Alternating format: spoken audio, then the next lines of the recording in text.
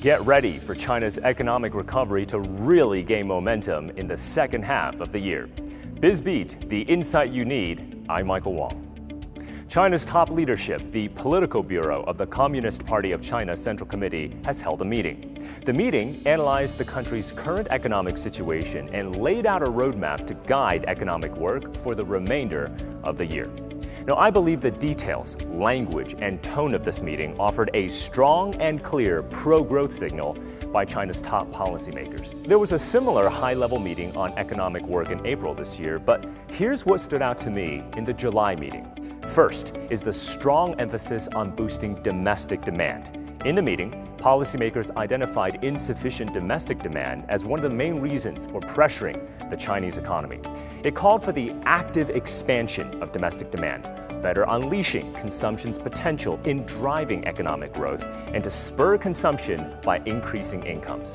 That language is much more robust than what was said about domestic demand in April. The meeting signaled more demand-side support policies ahead. Before, China tilted a bit more toward supply-side policies.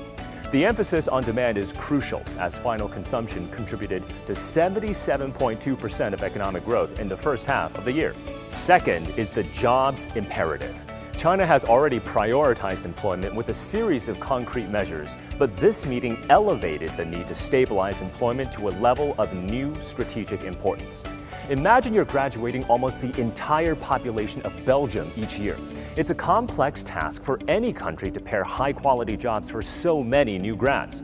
Nearly 11.6 million university graduates are entering the labor market this year. China's policymakers are working hand-in-hand with the private sector in an all-out effort to support the country's youth in their job search endeavors. For example, China's Ministry of Human Resources and Social Security last month kicked off a 100-day campaign to provide more than 10 million job opportunities for new grads by matching, in a targeted way, labor supply with demand. Third, energizing small businesses. The meeting called for vigorously supporting micro, small, and medium-sized companies.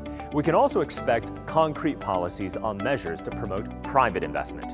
Now, SMEs account for 60% of China's GDP and provide 80% of all urban jobs.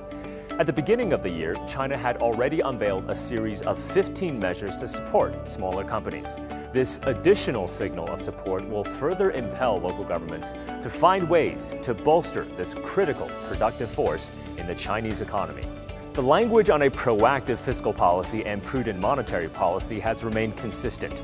However, the meeting called for strengthening counter-cyclical policies. Now, that could mean a potential cut to the amount of money commercial banks need to hold as reserves, or another cut in benchmark interest rates in the second half of the year. You see people calling for stronger stimulus measures from the Chinese government. They argue that current efforts are insufficient, but I don't see it this way. The IMF forecasts global growth will be around 3% this year, with the US growing less than 2% and the euro area less than 1%. China's economy grew 5.5% in the first half of the year and is on track to meet its around 5% growth target. The recovery momentum is solid enough for policymakers not to engage in a massive flood of stimulus with potentially harmful side effects down the road. After all, China is now focused on long-term, high-quality growth and not short-term stimulus at all costs.